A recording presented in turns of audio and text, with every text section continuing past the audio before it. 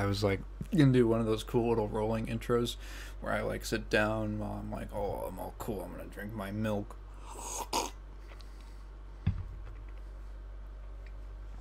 And then I just like sat down and I just choked on it a little bit. Hello, hi. If all of my subscribers were to watch this, that means there's about 70 of you who discovered me from the critical live stream. Hi, thank you. For anyone who doesn't know what's going on, we hit we hit 500 subscribers. Woo! So I was actually just like wrapping up my day yesterday, and I was getting ready to go to bed. I was about to take a shower actually, and I got a comment on the Konami video that was like, "Oh, I'm here from Charlie," and I was like, "What? No, what?" Yeah, and it turns out that Charlie, aka Critical, one of the most popular single people on the internet, was doing a YouTube night on his stream, and he was just watching videos from that his viewers suggested. One of those viewers happened to be Harmless. Thank you, Harmless.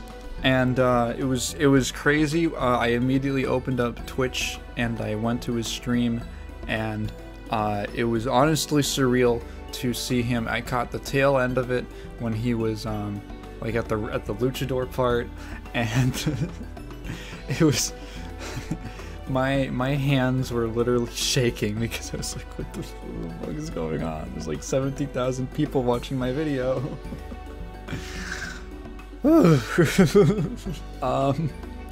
More people watched that video on that stream than have watched the entire video in like the close to a year since I made it, you know, maybe 9 months. That was super surreal, and then I just started getting tons of comments and subscribers coming in, and I jumped about 70 subscribers in the span of like an hour, and that's crazy.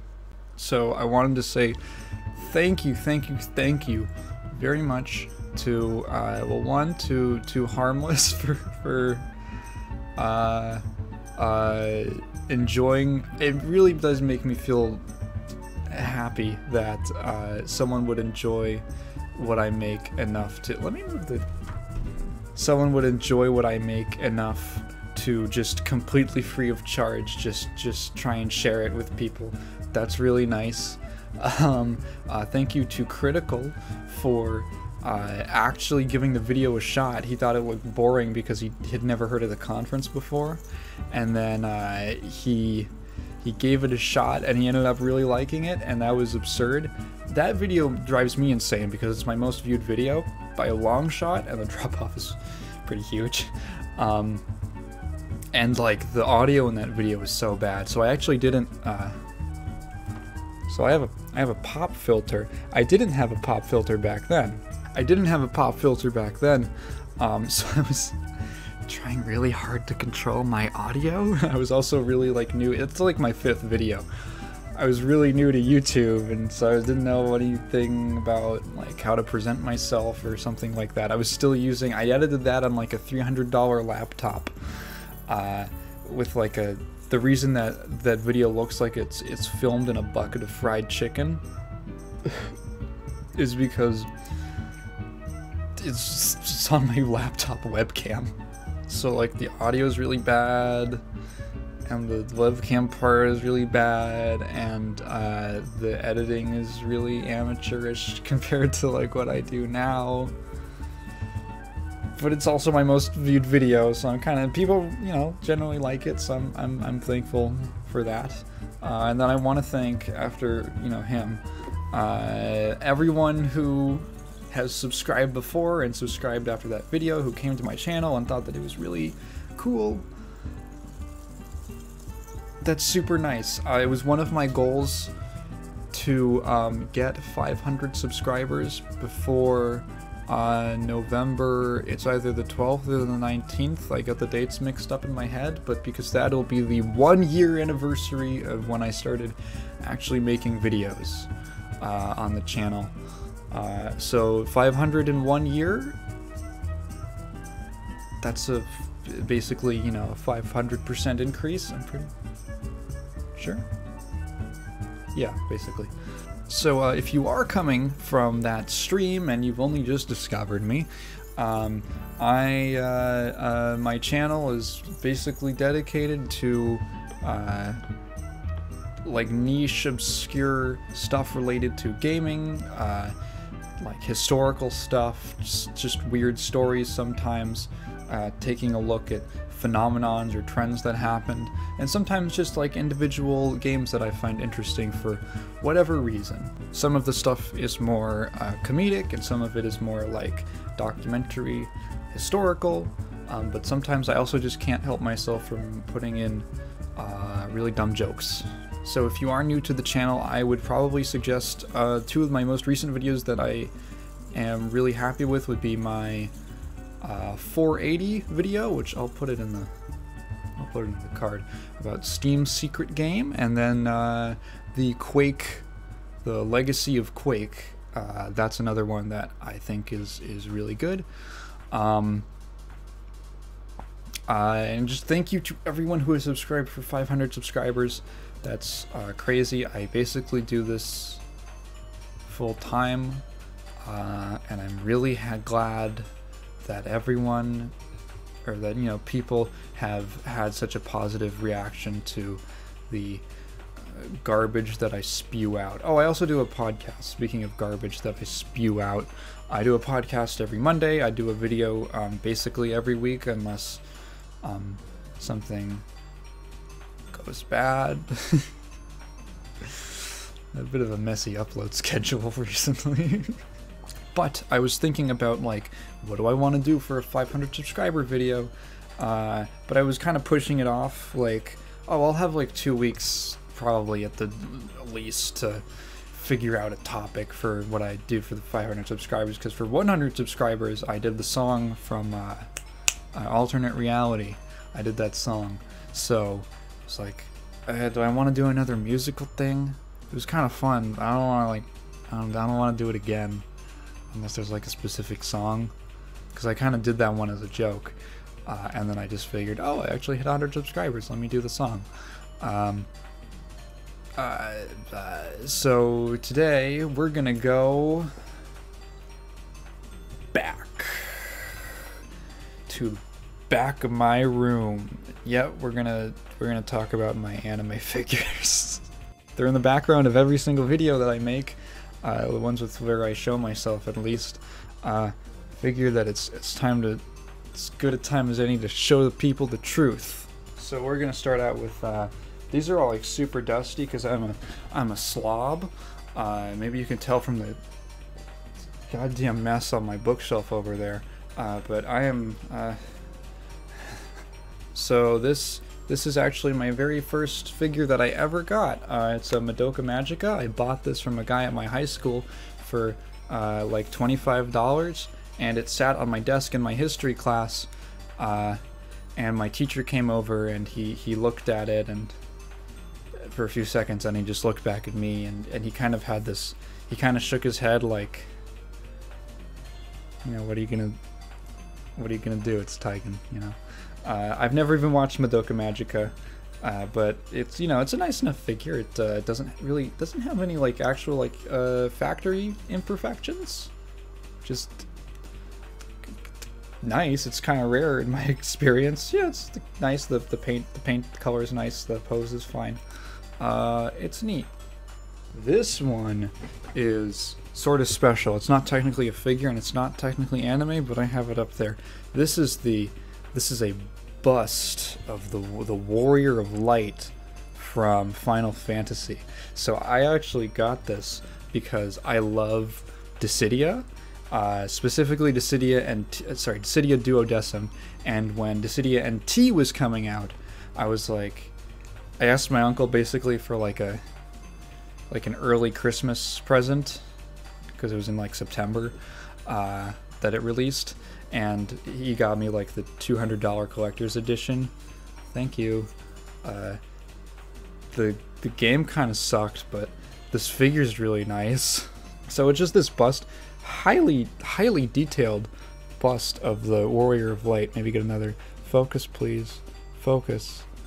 You'll just have to use your imagination. But like extremely like nice, like the MT style where it's using the original Yoshitaka Amano designs.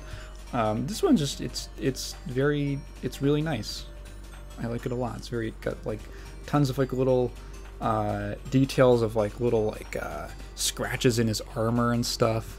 It's really neat. I love the pose. He almost looks like a chess piece or something, right? Like you could maybe like get a bunch of these and play chess. This is Chitoge from the, what is it called? Nisekoi. It's called Nisekoi. This is Chitoge in a swimsuit. I've never seen Nisekoi either. I'm sorry. It was cheap. I was like, yeah, I'll get a Chitoge swimsuit. That's cool. This one, you want to talk about swimsuits? This one's special. This is a Super Sonico Beach edition. I like this one for a couple of reasons. So Super Sonico, not Super Sonic. That's maybe Super Sonico. This is actually the mascot of an audio production software. I don't look. So I like a few things about this. Number one, she has the balls, or I guess the ovums, to wear heels on the beach. That's got to be like an immediate like ankle buster, right? And there's two specific things that I really like about this figure. Number one, it's her little ice cream, which you can actually take out and you can put it back in her hand. That's pretty crazy. Number two, this little crabby guy. See him? Focus, goddammit. It's a little crabby guy. He just skitters around in the sand. Also, she's got massive. Next up, let's go. Yeah, we're moving on to the fellas. The one other male character that I own a statue of. This is Rohan Kishibe from JoJo's Bizarre Adventure. I'm a huge JoJo fan. Rohan is one of my favorite characters. And this is based off of, I believe, one of the, something he wore on, the cover of one of the spin-offs. He has, his own spin-off. I just love the colors on this. It's a little difficult, maybe, to see with my, the nuclear explosion going on the other side of my face. But it's like this white and kind of, really nice, electric blue. And then his hair is this sort of greenish. I love his pose. There's a ton of detail on, the folds of the fabric. It's super neat. I'm a big fan. I just think that this one looks awesome. It's very tall, right? It's like a head high. Just super cool. I love the pose. Got a twofer. Woo. So I'm a big Toho fan. I own 7 Toho figures or something. This is Yomu. She's a half ghost. I don't really know how you're half ghost. Maybe it's if you work a job and you're dead on the inside but not on the outside. She's a gardener. Huh. Maybe. Yeah, I'm not even a huge Yomu fan. I think her design is neat. I like the green color. And this has the little ghosty wisp that's trailing around her is pretty neat. It goes down to her leg and wraps around. It's nice. I like the sword. It has a little flower in it because she's a gardener. She's like a ghost sword gardener. The second one is Flander, who's this is technically only, this is, you can see there's a part that's supposed to fit in here. There's a second there's a second figure of her and her sister Remilia that you're supposed to click in, and they make one larger display. I just think Flander's design is super neat. I've always loved that she's a vampire with wings that are crystals. It's just such a weird, interesting thing. Funny story, I ordered a different Flander statue one time, and it came in, and because her wings are so like, they're just like sticks, that one like, it just like snapped, it broke off, it was all messed up in the packaging, and I ended up walking like 3 hours into like the boonies of my town to like the post office, like the only post office that I could go to, and then I fucked up the label, and I had to walk back because they wouldn't print another label for me. No, I had to print it, they wouldn't do it for me. It was a big thing. I went through a lot to get this to get this figure, is what I'm trying to say. This one I have to be super duper careful with. There's a lot of pieces that could fall apart. Okay, this is Romelia Scarlet. This is Flanders' sister. This is a fucking huge...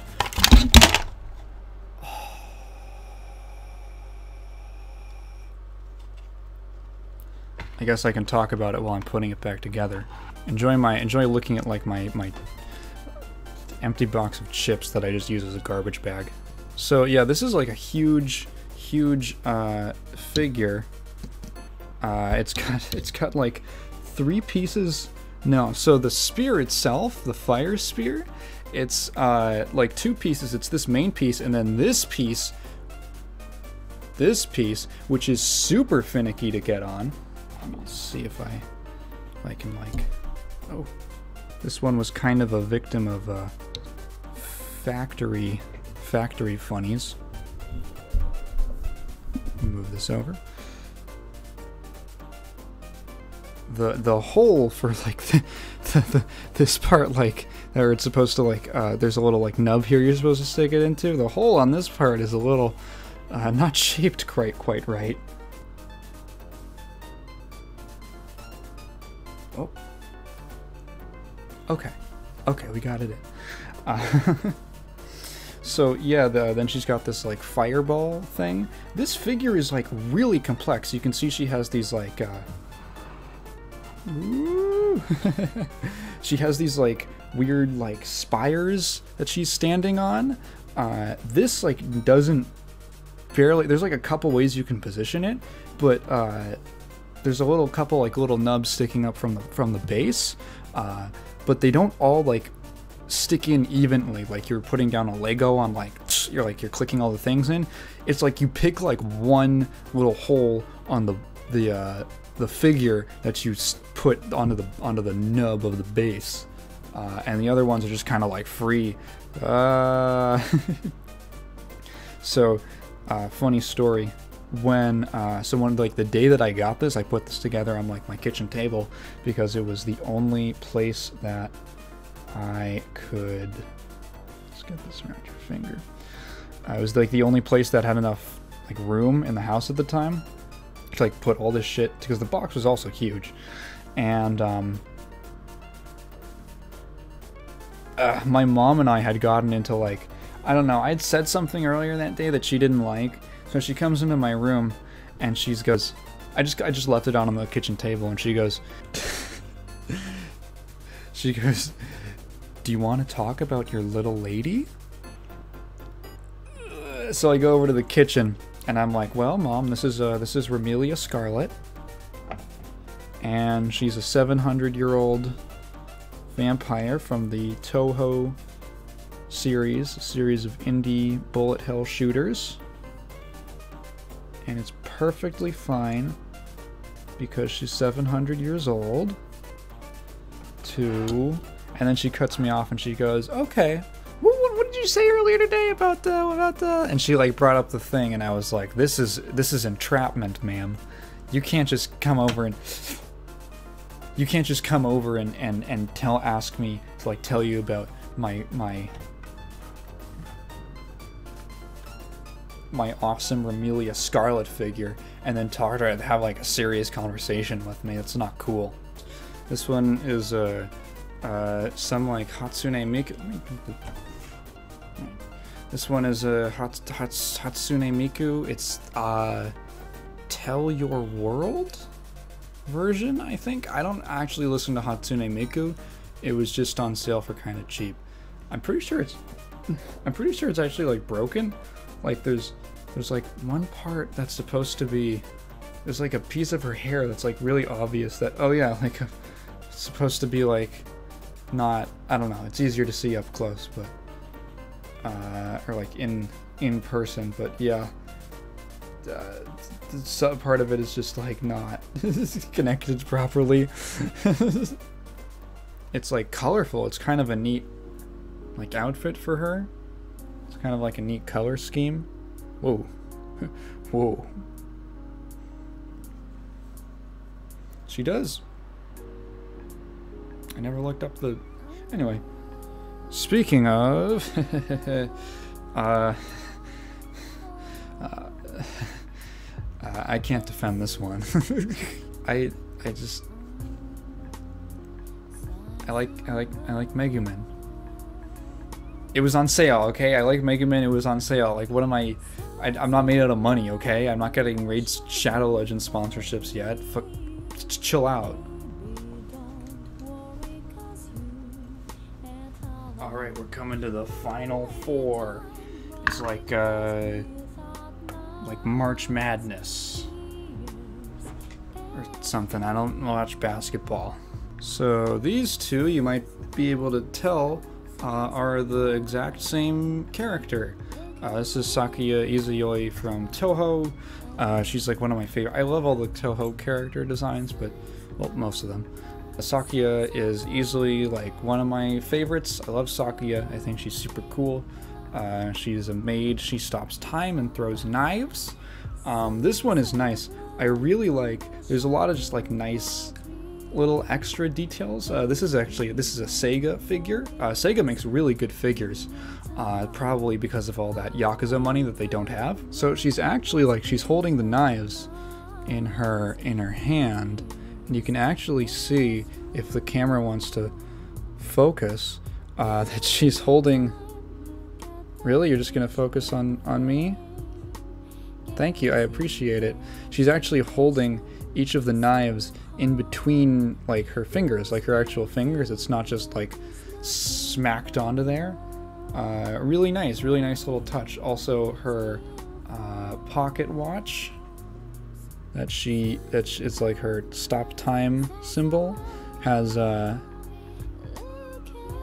fucking dirt. It looks like I have dirt on my fucking chin. I can just shave. It has like the little, her pocket watch has the, it's focus, goddammit. If I literally obscure myself from the frame, will it focus on it? No. Well, her pocket watch has like the little has the you know, lines written on it. It's not just blank. It actually has the detail of like all the like the hands and the ticks for the hours. And then down, I promise you this isn't weird. I have down here, it's like her holster for all of her knives. And you can actually see, ooh. You can actually see, is there a good angle? That's not like an upskirt shot. She actually has one of the knives still in there because there's 4 slots and she's only holding 3. Wow, what a neat little detail. This other one is, I actually don't know. I forget what company this one is, so I'm not gonna make a fool out of myself. But I like this one. It's just like a nicer, slightly more, I don't know, it's like her in like a different art style, sort of. It's got more of like a little less cartoonish than the Sega one. It's nice. She has like red bottoms on her shoes. That's kind of neat looking. No real like super close details. She's still got all of her fingers are individually molded. It's still not going to focus. Huh, okay. But yeah, they're all individually molded, and the knives are through them, and it's just nice. It's a nice, like a nice quality figure. This one is Reimu. It's certainly Reimu. I only have this one because it's Toho, and you know, it's like Reimu. The little like base part is neat. Like I like the swoop. That's sort of cool, but Reimu's fine. I'm sorry, Reimu enthusiasts. She's got the cards. She's holding the cards for the demon sealing. That's kind of It's kind of neat. And then finally,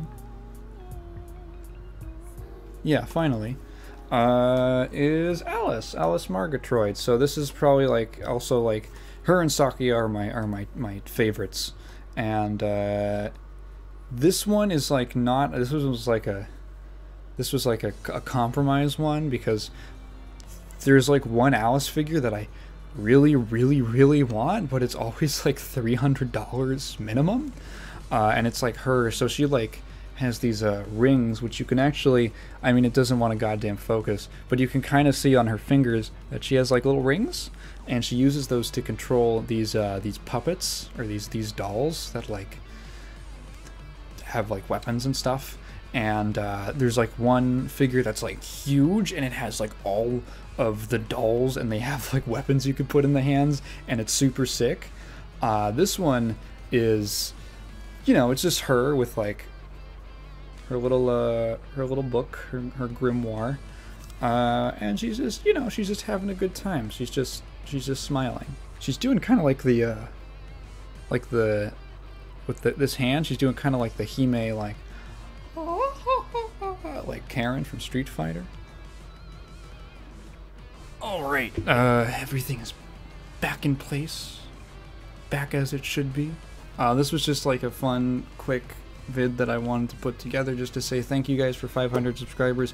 I hope this was at least moderately interesting to hear me talk about all of my embarrassing anime figure hobbies. Thank you so much for watching. Thank you so much for subscribing. Thank you for getting me to my milestone before the end of the year. This has been really cool. It's been super interesting doing all this stuff. It's probably the least insightful comment I could possibly make, that it's been interesting. I was thinking that I wanted to do like you know, like 100, 500, 1,000, 5,000. That's in the distance, but you know, so this is going to be probably the last one until last subscriber thank you till 1,000, at which point, honestly, that video is probably just going to be the tournament. Once I get to 1,000 subscribers, we're doing a Space War tournament, which you can go watch that 480 video for more info on at the end of that video. So yeah, I don't know how many times I can say thank you, but this is just super cool. It was absolutely absurd. I was literally trembling as I was watching Critical freak out to the bit with the luchadors. People get really into that bit. I'm proud of that part. I will be back at the end of the week with a new video. I guess this is going up tomorrow, so on like Wednesday. Thank you so much. Oh, podcast listeners, here's a little treat. Here's the famous magnets. Here's the famous magnets that I can't stop playing with during the podcasts. I can't stop playing, like I can't stop fidgeting with them, so I can keep my sanity while I just endlessly talk about Blizzard's sexual soul allegations. Thank you for watching. Bye.